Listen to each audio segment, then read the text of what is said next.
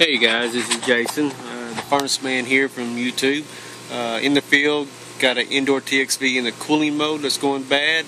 Just thought I'd show you how I use my 3-gauge setup to check that out. If you go here and you look, I've got my 3 gauges set up. Of course, I've got this one, low pressure side. I got it hooked to my true suction. High pressure gauge, I've got to the 3/8 service valve. 3rd gauge, I've got hooked up to the 7/8 suction line. So right now, of course, these two are reading the same. It's showing me low charge, 410 system, and what I'm going to do is disconnect the reversing valve and watch my pressures and see if it's a refrigerant charge problem or if it is a TXV problem. So take the reversing valve off. Going back to our gauges, these two should now be the same, and this is now my suction. And so of course we're going to watch this.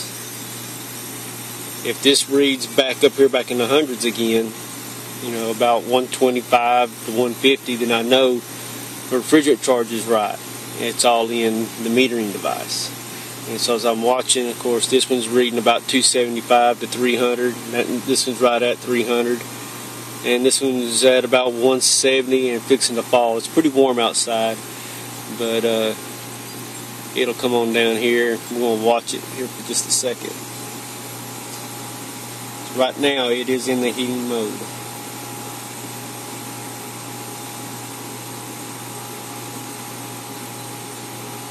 So this tells me for sure that I've got good refrigerant pressures, so I don't have a leak anywhere. So odds are what I've got is a bad indoor TXV. This unit originally called was out on low pressure, was on the board. Came out here, reset it, checked everything out, everything was fine. A couple of days later it went out, did the same process, everything was fine, pressures, motors, everything's working good.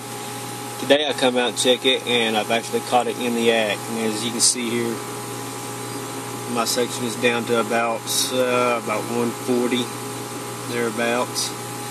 Head pressure's running about 310, 315.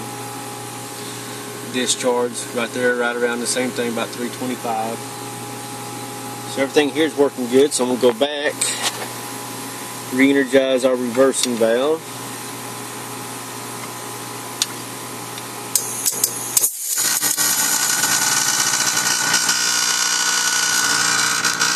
Come back and watch our pressures again. And if the 2 gauges on the left drop back down around the 50 to 75 mark, then we know exactly what's going on here. Bad indoor TXV in the cooling mode.